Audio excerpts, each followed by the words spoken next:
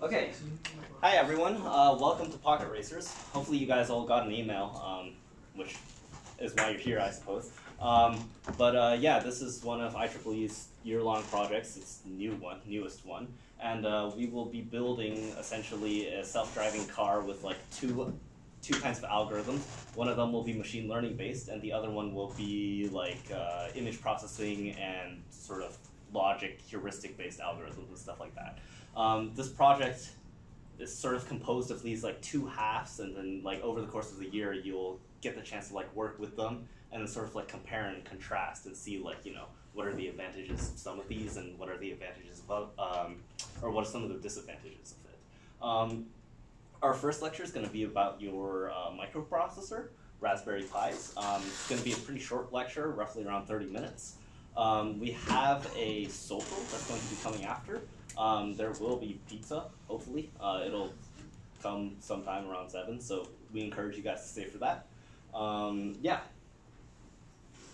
So, I guess I should have put that there. Our like mascot is pretty much like Cars 2006, Lightning McQueen, you know, it's amazing. I think you guys have gotten that memo already. So something before we get started is some logistics. You guys should have pretty much seen all of this in the email. Well, not this part. This is the IEEE link tree. We'll be posting these slides after, so you'll definitely get the chance to see this. But this basically just contains all the links to like pretty much everything you'd ever need for IEEE. So there's a QR code, or later in the slides you can just click the link. Okay. This is something that you guys probably saw in the email. Basically, most important thing for you guys is probably to look over the syllabus. I'm sure you guys have already, hopefully, better. There's a team form due tonight. Basically, some of you guys applied in your applications with like a team. That's fine. Basically, like tonight, you'll submit like a team form, one team form per team. And then you'll mark your names and then your Discord tags, which will be like our primary way of communicating with you. If you guys don't have a team or didn't apply with a team, that's what tonight is for. We have a social. Hopefully you guys can meet some people, work out a team. If not, that's still okay. Fill out the form individually. It accepts like any number of teammates. So let's say you have a group of 2 and you're still looking for 1. That'll work, just submit it like that, 1 per team again. And then we'll put you guys together and match you guys randomly, so it'll work out. That's due tonight, midnight. Yeah. 3 and 4 are sort of coupled together, IEEE safety trainings and deposits. These are sort of like a soft due date. We've set them to tomorrow just to try to incentivize you guys to do them. You need these trainings and deposit to pick up a kit, so this is required for you to like, you know, get to work as soon as possible.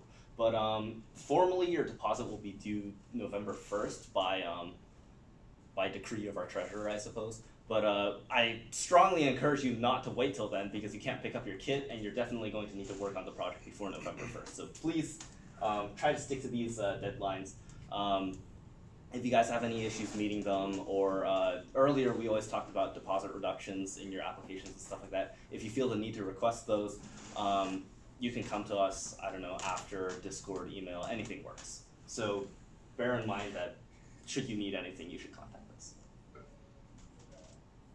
Okay, so this is like a rough overview of our project and what it's composed of. So we have a Raspberry Pi. You guys have varying degrees of familiarity of that, but it's basically what we're going to be using to implement pretty much everything in our project this year. GPIO, if you know what that is, general purpose input and output, we'll talk about it more, but like we use these for motors, we have power delivery to the Pi, stuff like that. Pi is powered with batteries, it's going to be on your car, it's going to be amazing, so yeah. Computer vision, this is going to be done primarily through Python's package OpenCV. Some of you guys might be familiar, some of you guys might not be. That's fine, we cover it pretty much from the ground up, so you'll learn about that 3rd lecture this fall. And then finally, machine learning. We're going to cover things like regression, neural networks, convolutional neural networks, again, from the ground up. If you have no experience, perfectly fine. That's actually starting next lecture. and then we'll continue it in winter. Seems a little weird, but we have our reasons, I guess. So yeah. Oh, yes, this is an introduction to us. We already introduced ourselves. This is me. I was in like near Tahoe, and then my friends were like, "Don't hit your head," because I recently got into like a skateboarding accident, and then I fell back to do a snow angel, and I hit my head. It was kind of a meme, and they still make fun of me for it. Yeah, can I get confirmation that this image goes hard? Yeah. Yes. Okay. This was like formerly my Discord profile picture. I'm not sure if I made the right switch. I kind of like this one. Anyways. Yeah, so I guess we're gonna talk about like Raspberry Pi and why is it raspberry, or what flavor it is. We're not talking about the food, we're actually talking about the microprocessor as Justin mentioned. So it looks like this. So a Raspberry Pi is a microprocessor, and traditional computers, like I guess the ones that you're kind of used to, they have like the memory separate from the motherboard. They can be expanded with peripherals, and they draw more power and are bigger. But for us, we're going to be using the Raspberry Pi, which has the memory, the CPU all on one board, and it can't be expanded directly, and it draws less power. It's also smaller, which is an advantage for our car, so we can have a smaller car that drives around more easily. How many of you guys have worked with Arduino before? Yeah. Okay. How many of you guys have worked with Raspberry Pis before? Yeah, like there's a really big difference in the numbers, right? So the difference between Arduino and a Raspberry Pi is an Arduino is a microcontroller, and these are good because they also have a lot of the CPU memory and etc. on the same chip. They draw less power and are smaller, and they have no operating system. And the microprocessor of the Raspberry Pi, they draw more power and they're bigger and they have a fully fledged operating system. So if people are more familiar with Arduino and they have all these perks like having less power and being smaller, why are we using Raspberry Pis? So the problem with microcontrollers is that they're often simpler in circuitry, and then we need complex processors for this project because we're going to be doing computer vision and machine learning tasks. They also have lower clock speeds, and we want to have like faster multi-core chips so that they can handle different operations as once as well. And they also use lower level of programming tool chains. And I think for our project, since it's like more beginner friendly, we want to be able to use high level languages like Python so that we can use the libraries like OpenCV and everything else. So that's why we're using Raspberry Pi instead of Arduino. Yeah, fortunately we're not going to ask you to implement machine learning from scratch in like C. That would probably not be great. So yeah. Okay, so this is the Pi. All of you guys, well, we finally managed to standardize all of our Pis, so all of you guys will be getting Pi 4Bs with 4 gigs of RAM. I know, right? Crazy. So we have like several components of the Pi. Most important things for you guys are, okay, they're highlighted. Okay, I thought I got it wrong for a second. Okay, so camera input, we're gonna have a camera. It's like a little module. You plug it into this ribbon. Your guys' first lab is going to be sort of like assembling all sorts of this stuff, so these slides will be a good reference for you. Yeah, there's like a ribbon that plugs into here is the camera input. GPIO pins up here. If you guys have done Arduino, you know what these are. We will be using some like dedicated PWM pins on this Raspberry Pi. They have like hardware built into them to like generate better PWMs. It could be explained later. But yes, we'll be using those for motor control. And then this is one of your power supplies. Basically, we'll have 2 ways of powering the Pi this year. One of them's with like an AC adapter you plug into the wall, you plug into the Pi. It'll power your Pi, but obviously we want the car to move, and if you plug it into a wall, it's not going to be great. So the other way we do is with batteries, and then with batteries, we have battery holders on the car. You put the batteries in, there's a lead that comes out of it, and then you'll plug it into one of these pins, which will supply power to the car. So, yeah. And the other ones are like not really important. So this is the camera that I was talking about earlier. It's like Raspberry Pi camera module, pretty good. Covers decent range of FPS and resolutions. We can use it to take photos, but for us, we'll be using video mainly because we need a live feed. So yeah. And then GPIO pins. This is like I don't really need to explain much more. It seems everyone here has used Arduino, right? So, going once, going twice. Anyone want to hear more about GPIO, what they already know? No? Good. Okay. Before we go on, does anyone have any questions about anything in particular? Are we going to be running inference directly on the Raspberry Pi? Yeah. Wow, okay. So it's not a big model that we're going to be running? So there is like, we could binarize our model to fit it. This is like a design decision. I'm not sure how many people are really getting what I'm saying here, but basically there's like, if you implement something really complex, neural networks are full of like a lot of weights and stuff like that. It turns out you can save a lot of information from those weights by just turning them into like positive numbers, negative numbers, and zeros, and it saves a lot of data. It's a design decision that's like, if it works, it works. If it doesn't work, it doesn't work. So yeah, but yes, it has to fit on the Pi, so it will not really be complex. Okay. Yeah, I think Justin already mentioned like general purpose input-output pins, so we can go through this. You can also look this up. It's like the pinout, so you can see like what all the different pins are and like what's ground, what's 5 volts, etc., etc. The link down there will help you a lot in the future. Yeah. Yeah. Yeah, we have ground. I'm sure you guys know what ground is. And then yeah, powering your components with the 5-volt pins as well. I mean, if any of you guys need more information on GPIO, be sure to let us know and we'll explain it more. But for the purposes of this project, it'll be pretty much similar to like everything you guys have done in Arduino already. And we will also have like a dedicated lecture on this stuff. It'll be short, but there will be the opportunity for you guys to learn more. So since this is an intro lecture, we're trying to keep it short. So, any questions? This is me. I think we actually got it flipped. It's fine. Okay, so our Pi is going to be rated for 5 volts, 5 amps. We won't want to exceed this.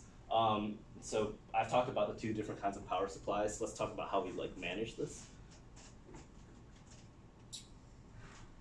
So again, as mentioned before, this is a USB thing. We'll be providing this to you guys. And since we want to have cars that move around, we want batteries. Now, this looks very appetizing. You have 2 2.5 volt batteries supplying 5 volts to the car. Some of you guys have pretty good backgrounds, so can anyone tell me what the problem with an approach like this might be? Holden, what's that? I don't know, internal resistance in the batteries, maybe? Yes, that would certainly be a problem. But there is a more, pretty much like, I think you guys might know, but Is there something with the batteries themselves? Yeah. Like how they're wired? There's nothing wrong with the wire. Oh. Okay. What do batteries do? Like, they supply power, right? And then in comparison to like an AC input from a wall, what happens to batteries over time? Oh, they're not gonna have power like the same amount of Yeah, voltage. Precisely. constantly. yeah. So as the batteries run out of charge, they're gonna deplete in voltage, and if we're if we want to supply 5 volts to the Pi, and most importantly, the Pi is rated at 5 volts, if we run at anything lower, we might get things like slower clock speeds. Eventually, we might not even get functionality from the Pi and stuff like that, so this would not be ideal. Well then, if we, supply more power, it'll work faster, right? This isn't great, so highly not recommended to do this, which is why we have this wonderful, oh yes, this is just illustrating that this would not be a good idea. Yes, if they ran out of charge to the point where they only supplied 2.5 volts, you'd be good for then, but I think your Pi would be fried, so this is not a good idea. Fortunately, in EE, we have this invention here.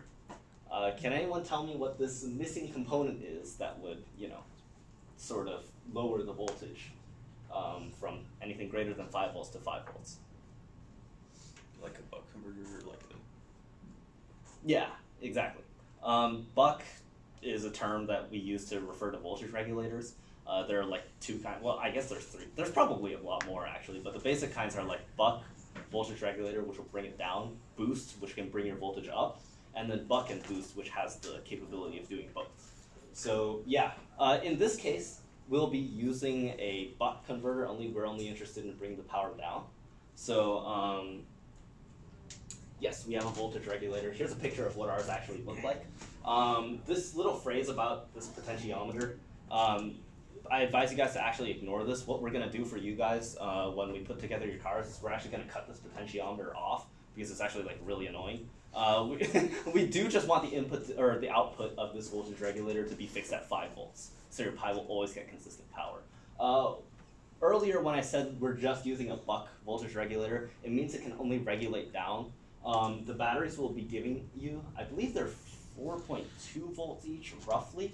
You wouldn't ever want to let them discharge so that the sum of their voltages is less than 5, because then you would run into issues where your Pi's not getting enough power. So yeah. In summary, we'll be focusing on AC input is one of the easiest way to power your Pi. So you just plug it into the wall; it's always going to be right. Camera, you're gonna plug it into your GPIO pins. When you use your battery, like I'm pretty sure this pin right here is 5 volt power supply for the 5 volt power supply for the Pi, and then you'll just plug it in there. Your 5 volts from your battery, and yeah. So that's pretty much it about the Pi. This is pretty much the end of the lecture. Here's some reminders and stuff like that. Does anyone have any questions? Yes? Sorry, it's kind of unrelated to the content of the lecture, but I was just wondering, like, logistically, what days were we looking to meet to work on the project? I know lectures are like Monday nights for like work sessions. So Or you we don't know yet? It kind of depends on your team. So once you get assigned to your team, you guys can work out like when you want to come to the lab and complete the assignments. Okay. Justin and I have lab hours, like office hours kind of, in the IEEE lab on Wednesdays. And so that's like a good time to come. It definitely, going to lab hours definitely speeds up the process. It'll take you way less time because you can ask questions and whatnot. And then also work sessions are, we'll let you know when those are, but those are usually on the weekends, which is also a good time if you're like, you want to ask some questions. we'll also be covering like a decent block of time with those work sessions, like on the weekends. They're longer than say this lecture. So it's not something like you have to show up at the start of and be at the end of or something like that. Like you can pop in. Same with lab hours actually. What we've done this year, because this worked pretty well last year, is we sort of have like a block, like a day. Our day this quarter is actually Wednesday, where I think from 10 to 1 and then 1 to 6, or sorry, from 10 to 1 and 2 to 6. Will be available in the lab, unless otherwise specified, I guess. But generally speaking, we'll be available in the lab. You can come, ask us questions, stuff like that. So yeah. Any other questions? Is there anything that we're not allowed to do to the car? So, Or is there like a list of this stuff? okay. We have a like battery standard operating procedure thing just to let you guys not fry your Pi, but in general, I don't think we would. Okay, unless if you went out of your way to fry your Pi by connecting it directly to like your battery's output and stuff like that. I think as long as you follow instructions and stuff like that, it'll be fine. Did you mean your question in like a more free-form sense? Like, Yeah, like are we allowed to add things to it to make it go faster? You might find limitations within the way we physically constructed our car this year. We have a car body. It operates with like a pulley. The parts are 3D printed. I'm not sure how you might go on to. Okay, I will just say we encourage innovation. I like run it by us. Are you saying a pulley for like the drive? Yes. Okay. Yeah. This project is in its infancy. You guys still, in a lot of ways, are guinea pigs. Should you guys have any ambitions in what you want to try and stuff like that, we'll always support them. If you come to us, as long as it's not something like, can I borrow 6 pies to make a fire? Like, I think we're gonna be okay. So yeah. What if we don't have Venmo? Okay. I believe on the syllabus it says something along the lines of if you don't have a Venmo, you can contact our treasurer on Okay, Discord. cool. So yeah. Do you Lauren. need PayPal or cash? I don't know. That's a Miriam question. Well, she told me that. Oh, okay. Yeah. Cash or PayPal? Yeah. Well, shouldn't it be to IEEE? Yes. Okay. Well, yeah. I mean, we'll just know that you paid Yeah, it. say but- checks too. Money orders. Yeah, money order. If you don't want to pay with Venmo or you don't have it, stuff like that, make sure you contact our treasurer on Discord. The information is in the syllabus. So yeah. Any other questions? Any questions? No? Okay. Let me stop the recording actually.